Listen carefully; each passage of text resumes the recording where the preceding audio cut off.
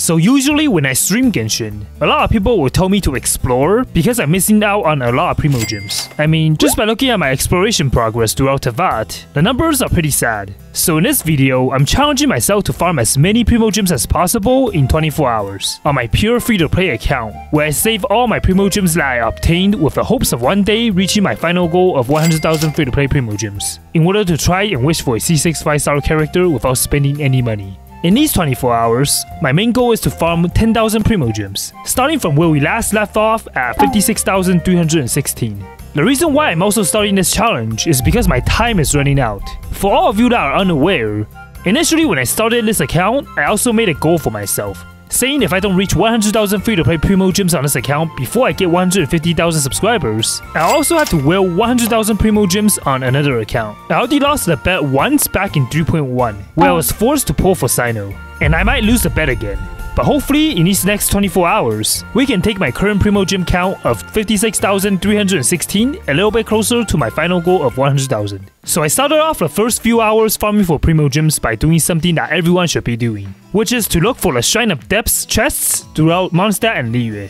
I know you might be asking now, so Volty, you're AR56 on this account and you haven't even finished opening up the chests? Well, yes. I'm lazy, okay? And I have 4 accounts that I play on, so I didn't really get a chance to do them.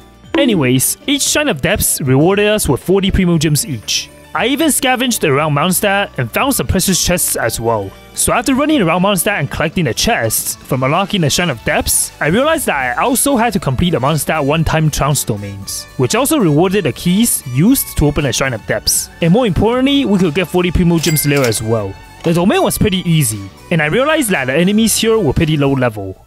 It seemed pretty easy though. It's like I'm popping balloons. Oh, there it is, okay. After that, I went through a few more domains to get the rest of the Shrine of Depths keys and Primogems. The domains were all very easy for me, since my characters are all level 80 to 90, while the enemies are only level 20. So going through all of them was a breeze. Each domain also has a chest upon completion, giving me even more Primogems as well. I don't know if it was because we're in Mondstadt or not, but the domains were all literally over in 10 seconds. Wow, that's really fast. And there weren't any puzzles that we had to solve, so it was easy primos. After that, I collected all Mondstadt's shrine chests, and I just realized that I could also complete my adventure handbook chapters to get more Primogems as well. Alright, let's check out the books. Investigation progress? Oh, I have so many exclamation marks. Why? Oh well. Anyways, we got our chapter 6 done. Maybe we can automatically complete chapter 7 as well. Okay, let's see. 150 primos for completing all of them. I've just been slacking, I guess. Wait, it's chapter 8 as well? Okay. I automatically completed the next chapter before I was gated by the Liyue Shrine of Depths. Spend 300 animal sigils and 15 Shrine of Depths. So I believe this is probably like Liyue ones as well I need to do. So I went into all of Liyue's domains and completed them one by one. Okay. I don't know if you guys know this, but this domain used to haunt my dreams. But hopefully I'm able to just overcome this. Oh, never mind. It's easy. Okay. There was also a domain with some geo puzzles, but they were all pretty easy. After collecting 9 keys, I went to open each of them, and also killed a few enemies for some chests. I noticed I was actually missing 1 key, and realized I haven't completed one of the world quests, so I quickly went to start it. We basically had to find a few notes scattered across the abandoned mine in Liyue, and at the end of a quest, we actually got a precious chest, as well as our last Shrine of Depths key. So I did some more exploration in Liyue, before finally opening the last Shrine of Depths chest in Liyue. After that, I spent my animal sigils, and was able to complete my adventurer's handbook. Some of you guys suggested I craft the treasure compass, so I went around Inazuma to collect some Oni Kabutos and some Electro Oculi, before finally being able to craft my first Inazuma treasure compass. I was able to start using it to track down some chests that were hidden in Inazuma City, so it was a pretty good investment overall. Next, I went to collect some more Electro Oculi, just so I can level up my Inazuma statue. I completed some time trials along the way to find some chests in order to obtain the Primos, and did some much needed exploration. I've been slacking a lot, so there were a bunch of enemy camps I just never got to clear out, so my world was filled with these chests. While exploring Inazuma to find chests, I was able to collect enough Electro Oculi to finally level up my statue, and we got some nice Primogems out of it. At the 5-hour mark, I started to do some story quests, starting with Yaemiko's. While running around Inazuma, we scavenged for a few chests while getting through the story. Inside the story quest domain, there were also some hidden chests that we managed to collect, and eventually we completed a story quest to obtain 60 Primogems. Around 8 hours in, daily reset happened, so we got to complete the daily commissions for some easy Primogems. Dailies are a reliable and quick way to obtain some Primogems, but since this is a 24-hour challenge, we could only take advantage of it once. After completing everything and defeating all the enemies, we returned to Catherine to get all of our daily resources of Primogems for the day.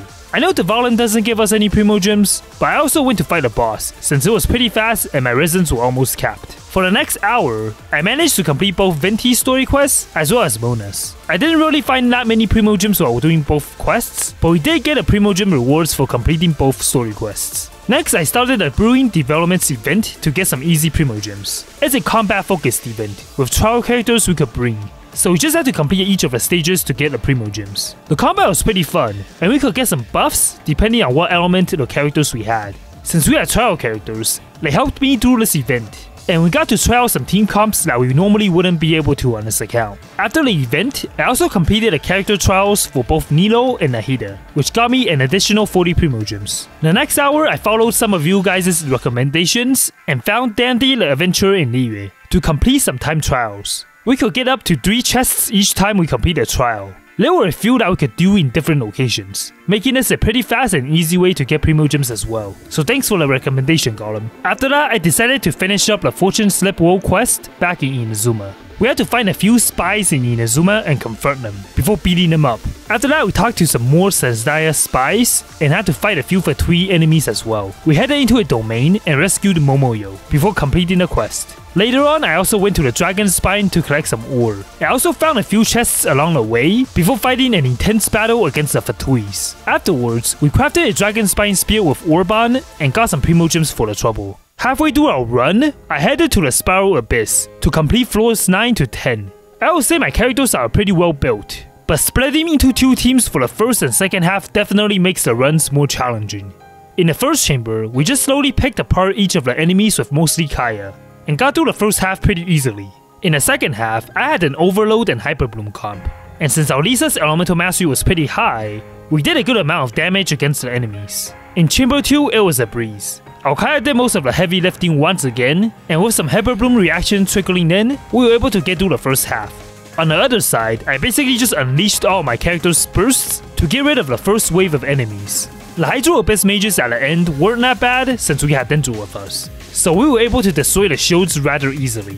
The third chamber consists of mainly fungi enemies, and like the previous floors, we just used Kaya to carry and pick the enemies off one by one. The final chamber was really quick, and we just used all of our bursts to defeat 3 enemies here. In floor 10, I used the same exact team comp that I did in floor 9, with Kaya starting out and defeating all the enemies. I was doing around 3k normal attacks when I crit, so the enemies were taken care of pretty fast as well. On the other side, there were 2 lizards, and they were pretty tanky. I had to watch out for their attacks, since we could also get our elemental burst energy drained by the attacks. But after taking our time, we were able to defeat them. The second chamber had dual samurai enemies, and as always, we had to defeat both of them together so we could prevent them from healing up. I Unga Bunga'd and threw out every burst that I had, and surprisingly, it actually worked. After that, we just cleaned up the rest of the Eremite enemies. The second half had a giant Lava Troll Sparky and an Abyss Mage. Luckily, we had our trusty Hyper Bloom team, and we easily disposed of the enemies. Finally, we reached the third chamber, but this time, we were well prepared. I started off by unleashing all my bursts on a Hydro Fatui Gunner, and took him out afterwards. After that, I swapped my next target to the Pyro Fatui Gunner, and did the exact same thing. The Eremites will follow me as well, so we just defeated the rest of the enemies together. The second half had a 3 Fatui mages, and they were pretty hard. I focused on the 2 Electro System mages first, and just used Xiangling's burst to overload and do a little bit of Hyper Bloom reactions with Barbara. After that, I used all my bursts on the Mirror Maiden, and we were able to get through this final chamber. So I was feeling pretty confident in myself, and decided to also try floor 11. The first chamber was surprisingly not that bad, and we were able to freeze the enemies here. The 2 Sparkies from the next half were pretty thick, but we got through them with Hyper Bloom and Freeze. However, in the second chamber, things got a bit harder. I had to run away constantly because the Oceanid mimics were pretty scary and hit very hard. But eventually we were able to slowly heal back up and clear the first chamber with 3 stars. The second chamber was too hard for us, and we struggled against the tanky Ruined Drakes. But the second half made the tanky Ruined Drakes seem very easy. In the second half, the Halichia enemies were a nightmare to deal with our team.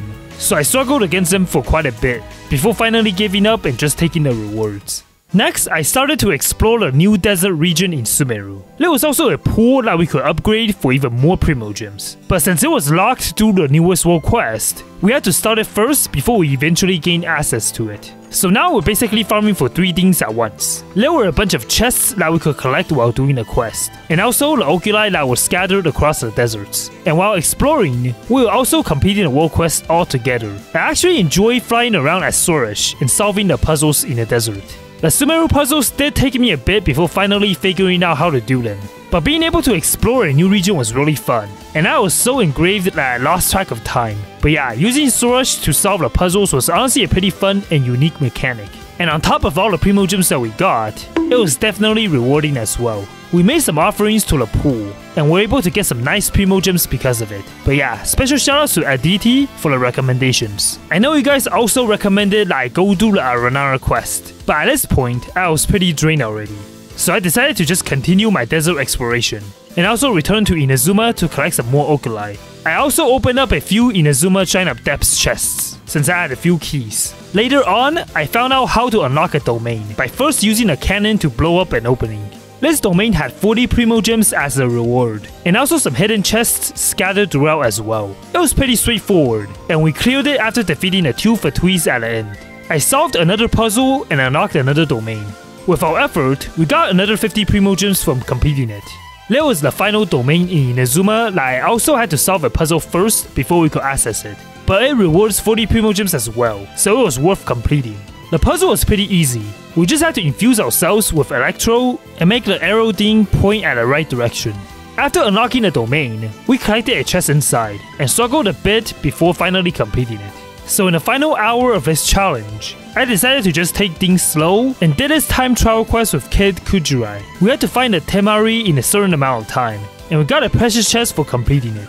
It was pretty easy, so thank you Liv for this suggestion. Alright, so with our 24-hour challenge completed, let's finally check up on our Primogem count. 63,654. So we didn't get 10,000 Primogems, but we came pretty close. This was pretty exhausting to do, but we are now officially 63% of the way to our final goal of 100,000. Although we're still pretty far away, we did make some nice progress. So special shoutouts to all of you that commented tips and suggestions that I used throughout this video. And hopefully the rest of you guys learned some Primogem tips as well. When I first started this account, I didn't really know if I could reach this goal. But now with all your help, I think I'll be able to reach 100,000 Primogems by the end of the year. Speaking of which, I'm also almost at 150,000 subscribers.